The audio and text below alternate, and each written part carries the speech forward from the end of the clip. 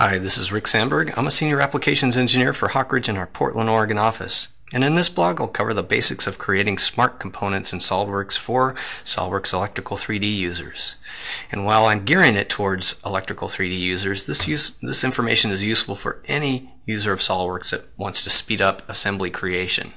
For those of you that are not familiar with this functionality, it's a way to associate components and features with a component that you want to drop into an assembly, such as mounting holes and fasteners for this motor. And when we set it up as a smart feature, it will create those mounting holes and add those fasteners for us automatically. Great time saver. So how do we create a smart component?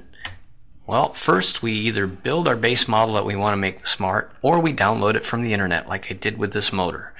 The next thing we need to do is create a defining assembly that helps us define what our features and components are going to be that will be part of the smart component.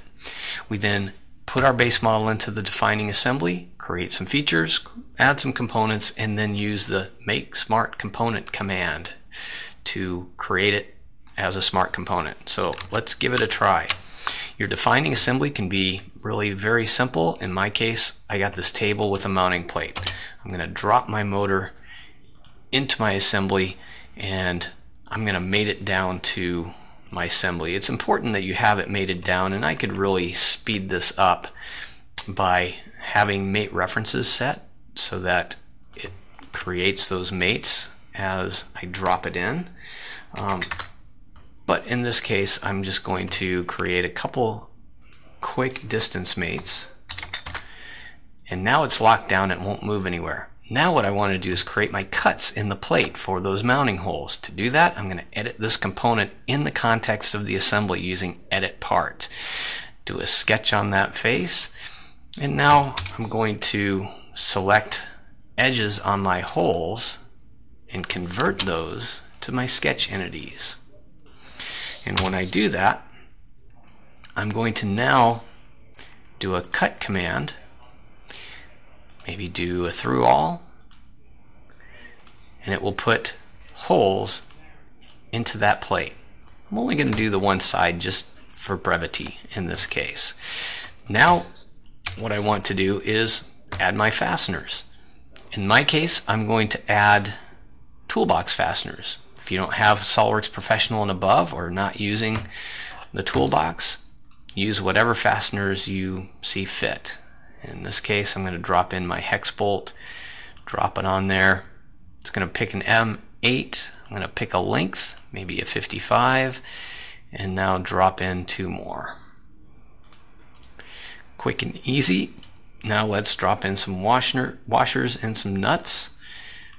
Basic plain washer, maybe a narrow one. I'll drop it right in place. Pick an M8, drop the other ones in, and then do the same thing with nuts. Basic hex nut, style 1, drop it on that washer, pick an M8, drop the other ones in. Couldn't be faster or easier. Now I have my holes and my fasteners that I want to set up with that motor as a smart component. So all I need to do now is pick the Make Smart Component command, which I've customized and put out onto the command manager. If you don't have it there, you'll find it under the Tools menu all the way down towards the end, Make Smart Component.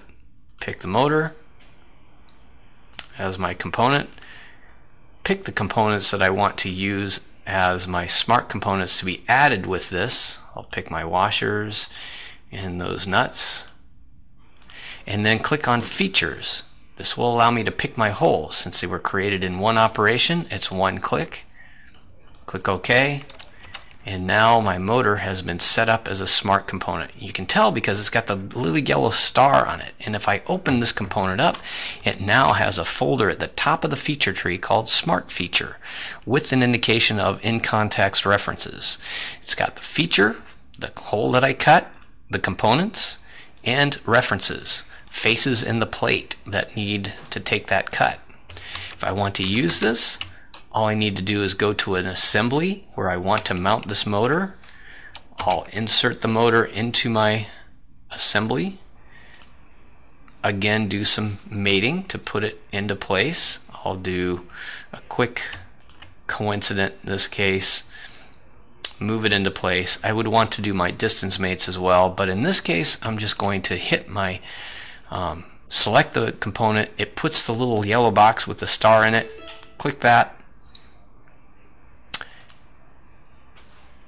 and then it will ask for those references, the faces for the plate that is going to put those holes into. Give it that, it drops in the holes, adds the fasteners, bolt, washer, nut, and I've dropped that in a matter of seconds. For those using Electrical 3D, the next step would be to take this and save it into your folder on your electrical server where you store all of your SolidWorks 3D parts. And then head over to SolidWorks Electrical, go to your Library tab, Manufacturer Parts Manager, search on a motor, a manufacturer motor information for that motor that you downloaded, edit the properties, and it's got an input for, or a field for 3D part. I click on the browse, go out and find that, hit OK, and it will associate that 3D part with this manufacturer information. Now every time you use that in a project, it shows up in your Electrical 3D, right click, insert, and it'll grab that part and drop it in. Fast and easy. That's a quick overview of the Smart Component functionality in SolidWorks for Electrical 3D users and others.